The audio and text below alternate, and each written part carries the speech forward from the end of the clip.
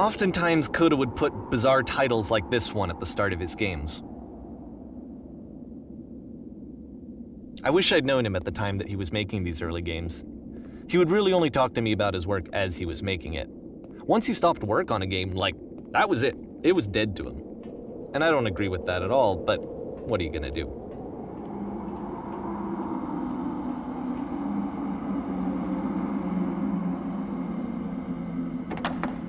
Once you've been slowed to an absolute crawl, the door at the top of the stairs opens. So why, if Coda's not showing these games to anyone, why bother opening the door at all? Well, to show you, I'm modifying the game here so that when you press enter, it'll bring you back up to full speed so you can enter the door for yourself.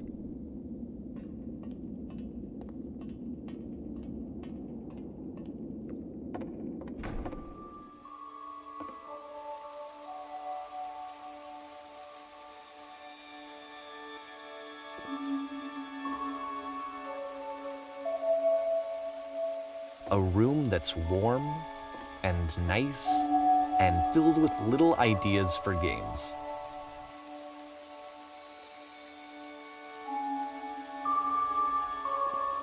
Coda would often tell me that he didn't mind if people thought of him as cold or distant. He said that he knew that he was actually a vibrant and compassionate person, but that it takes time to really see that. It can be a very slow climb to get there.